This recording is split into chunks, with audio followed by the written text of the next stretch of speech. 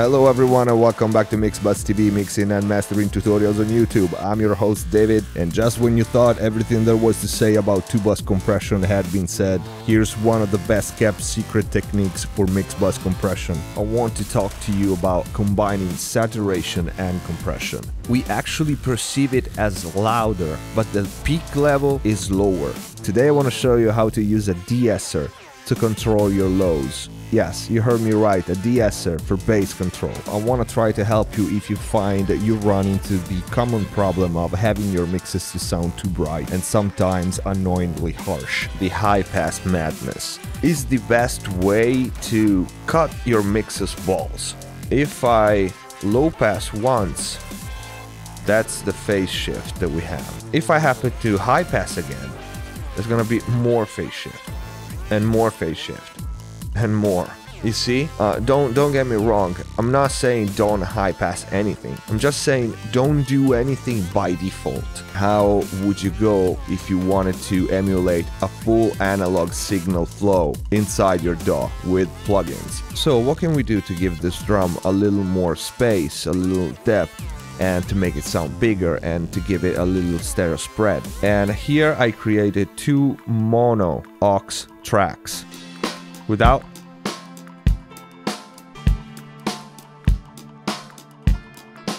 it's a pretty big difference. And that is the difference between mastering and 2-bus processing. 2-bus processing, it is not mastering. Today I want to show you a very cool trick that you can do with reverbs. In this bus you put the auto panner, two mono auxes. It will give us two different reverbs when it shifts from left to right.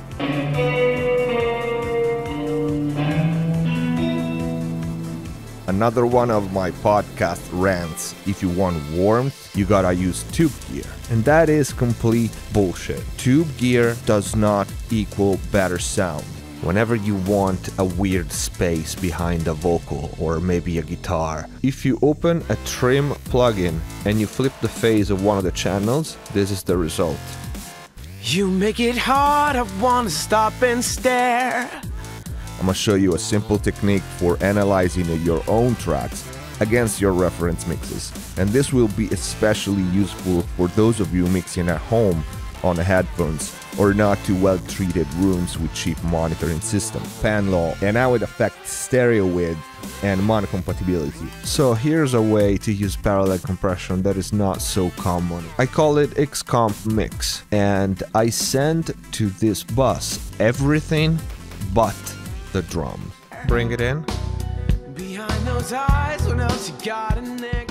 You read the title and you went, okay, he's just messing with us now. A horrible, horrible condition that affects studio engineers all around the world, commonly known as fuck-arounditis. If you have a 40, 60 plus tracks mix and you spend 30 minutes or more trying all the different compressors that you have available on your kick, that is a sign that most likely you have it. And this is it for this video. I hope you enjoyed it. I hope it was useful. If you liked the video, please don't forget to click the like button. Support Mixbus TV by sharing the videos on social media, forums, blogs. Join us on Facebook and Twitter. Subscribe if you haven't already, and see you next time.